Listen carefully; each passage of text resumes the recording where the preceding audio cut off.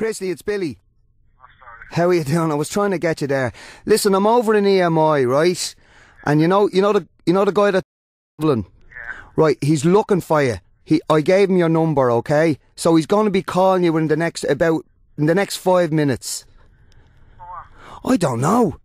I don't know what he wants you for. He just says, look, I need to talk to Christy and it's urgent. So I said, right, okay, can you tell me what it's about? He said, no, I just need to talk to Christy.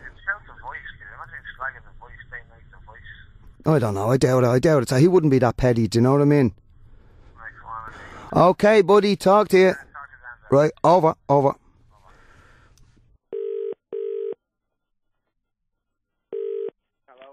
Christy. Hello, Larry, is it? It's Larry here. How are you? Hey down, Larry. How's it going? I'm very good. Listen, I was talking to Billy there just a minute ago. I got your number from him. Yeah, he just told me there. That's why I didn't answer the first one because I didn't know who it was.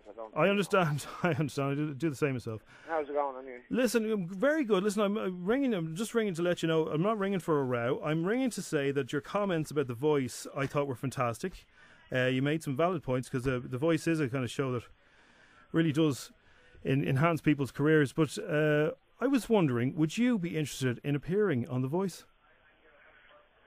Let me put that one out there for you. I don't know. You see, how could I appear on now after saying it? You know what I mean? Well, this is the thing. I think it would be fantastic. I mean, you epitomise musicianship. You are music. So I thought to have you and the lads on the final. I was thinking on the final. There's a few quid in it for you here on this one, and it's. Right. Well, look. Let me talk to the band, will you, Larry? And I'll get back to you later on. I'll get back to you today. You'll have to text your number. Just to clarify something. I'll tell you what happened, Larry. Right? Yeah. I was doing it. We were in the EMI last week. The album's out next week, so we were doing 6 interviews, and there was one at 10 o'clock, one at 10:30. So just wheeling them in, and I spoke for nearly a fucking hour about the album and all that. Yeah. And right at the end of it, she asked me what I thought of The Voice. That's the way they work, Christy. I know how they I know. do it. Yeah. But the whole point was that, it's all I said was that if I was I didn't think it was right at the end. Like, a lot of in England are all universal artists, I think, on the panel. Yeah, but listen, to be honest with you, Christy, I didn't find what your comments offensive at all. You're absolutely right. I mean, that Brezzy guy, to be honest, between yourself and myself, he's a prick. He's an upstart. I know, yeah. Well, it was him I was actually getting at. It wasn't even Brian Kennedy. Well, he needs taken down a peg or two. I thought it'd wipe this cocky smile off his face if you guys were up on stage doing it properly, and get you on there, show how real musicians do it. We have Paddy Casey on the night as well. Mickey Joe Hart will probably start things off and then finish with yourselves. Where the chairs are turned the wrong way round, the judges would not know who it was until, like, the viewers at home would see you performing.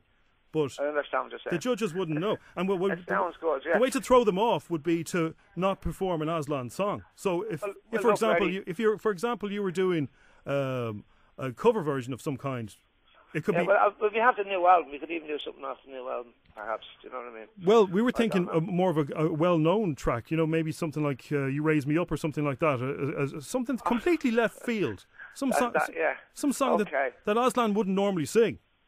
Right, okay, well, do you know what? It's a great idea. It is a great idea. All my ideas are great. And I tell you, we were thinking as well on the night, if they could perform on stools or something like that, very similar to the way Westlife take off. Well, take the mickey out of Westlife, but, be better than Westlife.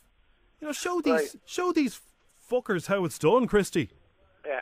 Leave it. Let me say it to the boys. No, I need an answer now. Or we're talking 20 big ones here for the band. It's a half an hour's work. You're in, you're out. Good luck.